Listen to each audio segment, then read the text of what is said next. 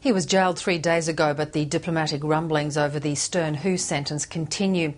In its latest salvo, China has accused Australia of making irresponsible comments over its secretive handling of the espionage case. But Australia has fired back again, calling on China to make its legal system more transparent.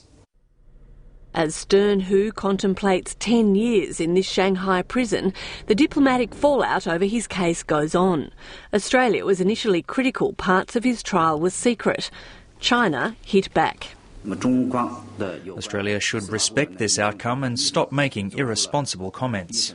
Australia's Prime Minister isn't letting it go, with this pointed message in return. I would say to our friends in Beijing, however, that the responsible course of action is to ensure that your judicial process is transparent.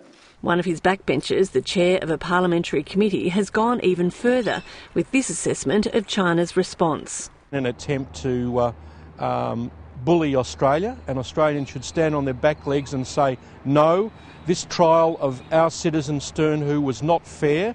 Kevin Rudd is a former Australian diplomat to Beijing and fluent in Mandarin.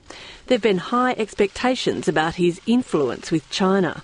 This case has revealed that Kevin Rudd has nowhere near the influence that he claimed he had with the Chinese authorities.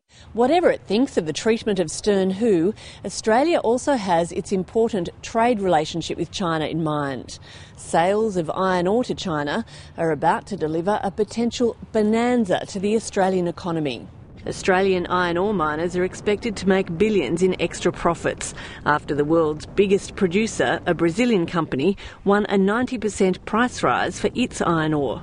It's a very good outcome compared with market expectation previously, and certainly that reflects the confidence of the market in terms of the economic outlook. His bureau expects a record next financial year of more than $35 billion worth of Australian iron ore sales to China. Peter Donald, ABC News, Canberra.